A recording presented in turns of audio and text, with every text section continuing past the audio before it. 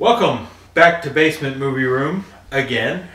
We're back with a 90s action fest today. We watched two movies tonight, but we're going to review one at a time. So you'll get this one, and then you will get the next one. This one is Stone Cold from 1990, starring Brian Bosworth, William Forsythe, and Lance Henriksen. So Stone Cold follows Brian Bosworth's character, John Huff, who is a police officer in Alabama, undercover, knows a lot about biker gangs for some reason. I don't think that's... I guess he infiltrated a lot of biker gangs. Yeah. It's never made super clear. Yeah. Never made super clear why he knows a lot about biker gangs, but he goes undercover as John Stone, original name, with a biker gang called the Brotherhood, led up by Lance Henriksen.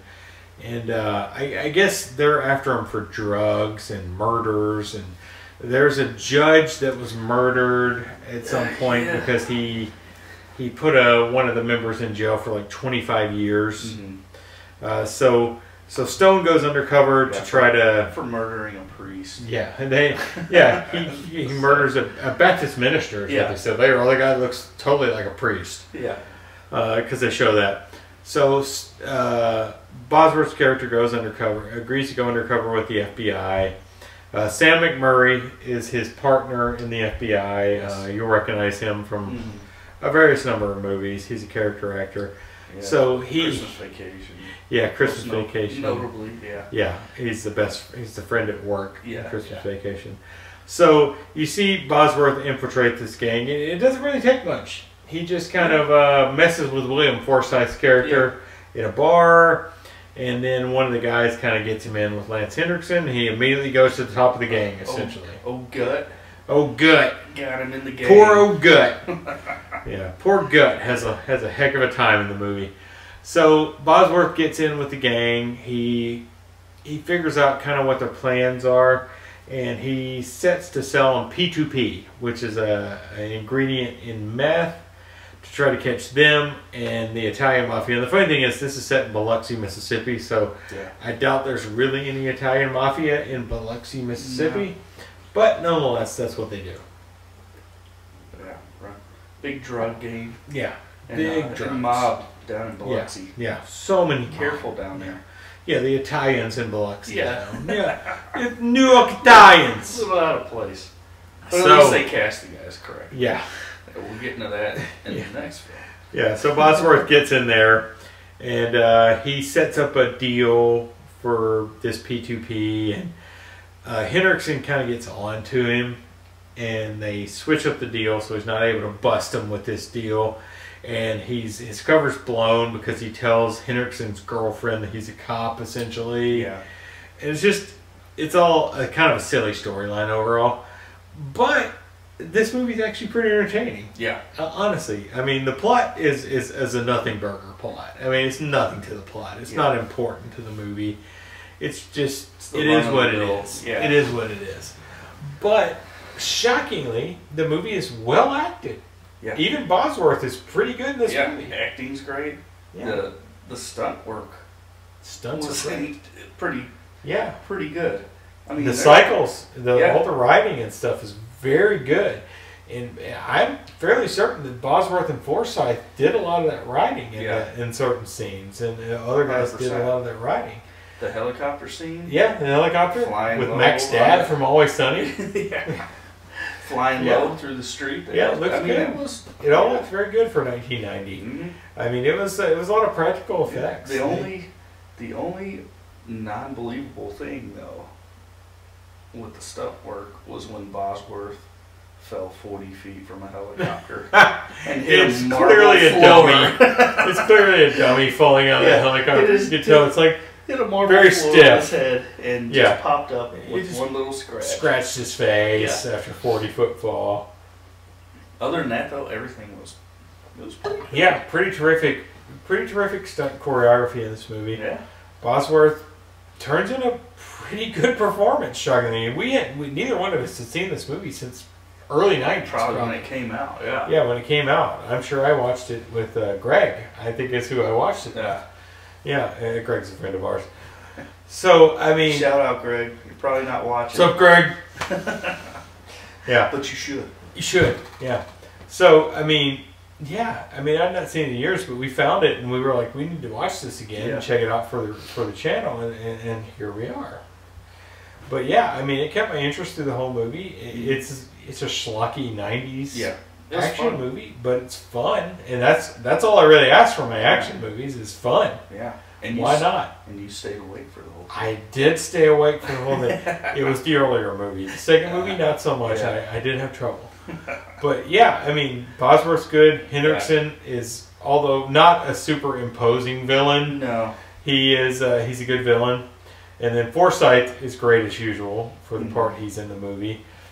But overall, fun movie. We kind of brought up that, Bo Jackson would have been a good villain. Yeah, they should have cast Bo Jackson as the villain in this movie.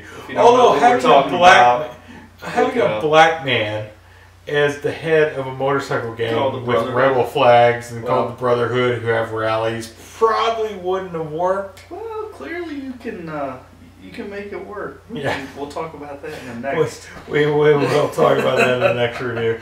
The funny thing is, though, is that the ending.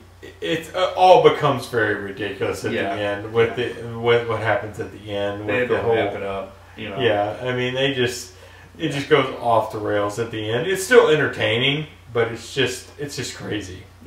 So I mean, the goods in this movie are actually Bosworth.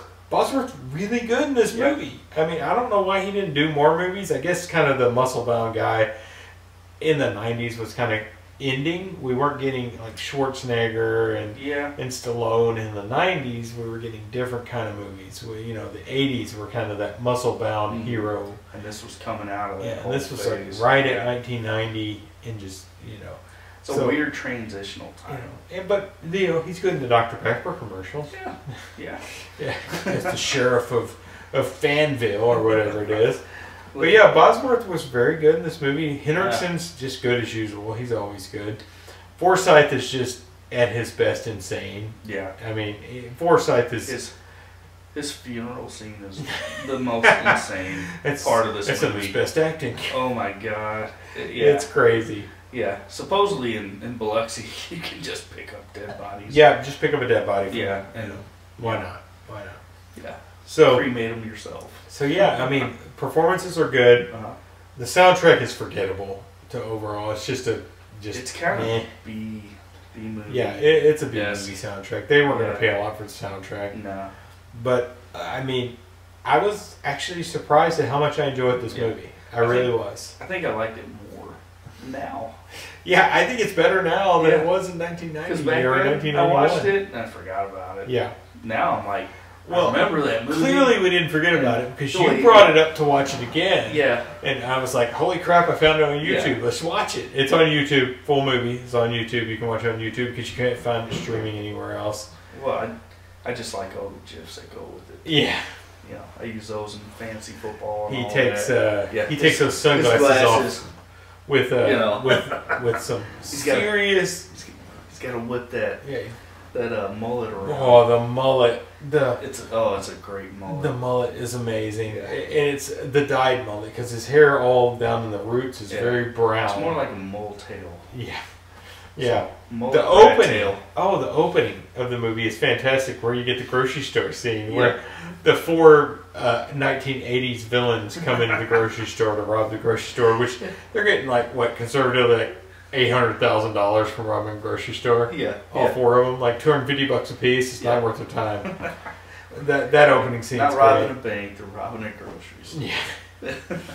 And Bosworth's outfits also fantastic in this movie. Like the duster he wears in the grocery store with the large shoulder pads of fake snake skin and his layer jacket with the skunk skin, I think, on the side of it, the alligator wrist or elbow pads. And Hendricksen's outfits are great. Yeah. He pretty much wore like a me-through shirt. Yeah, it's see-through. It's see-through, but it's just it's short and it's great. Oh, yeah.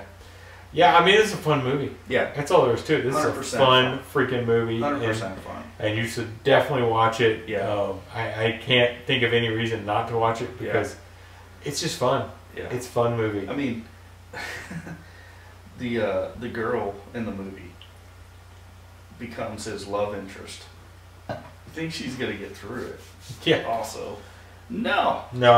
Spoiler alert. She gets shot right in the head. Just right in the head. Yeah. Just she's done. Just threw her away. Yep. And stuff like that. It's just fun. They kind of got away from the whole formula of the macho guy falling in love with the girl. Yeah. So I kind of appreciate that. Yeah, that was good. Yeah, that was good. That he kind of like. I mean, he wasn't happy about what happened, but it's like he wasn't like devastated or anything. You know, he just went in and killed everybody at the end. Yeah. Yeah. So yeah, I mean, really fun movie.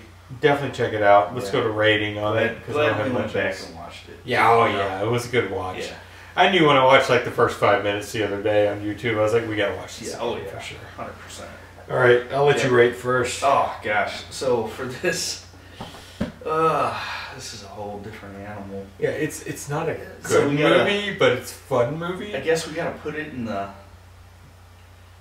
80s/90s action movies. Yeah. Which is tough because there's a lot of good ones. Yeah. Oh man, I'd say 3.5.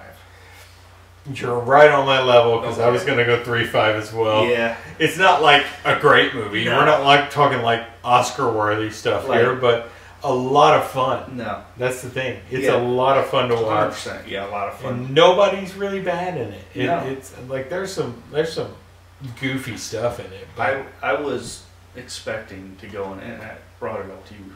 I was like, the corniness is not there. It's not corny. Yeah. I figured going back into this movie, I was going to be like, oh my god, this is so corny, but it wasn't there. It wasn't there. It's not one of those movies that's so bad it's good. It's actually pretty decent. Yeah. It's a decent movie. So, I mean, 3.5, 3.5, we're both on the same level. That's exactly what I was thinking when I finished it. So, yeah. All right, anything else? No.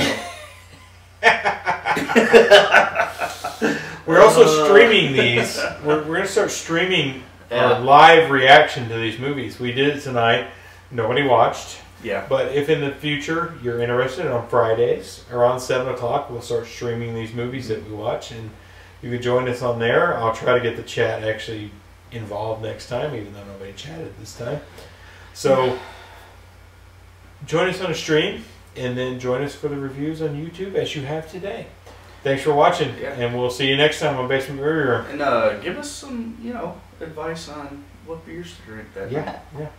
We're doing Voodoo Rangers. Voodoo Rangers IPAs. Imperial IPAs. So. Yes. All right, we'll see you next time. Cheers. I'm gonna kill Miss Jigsaw Teeth. You wanna play? Okay, come here. Try me.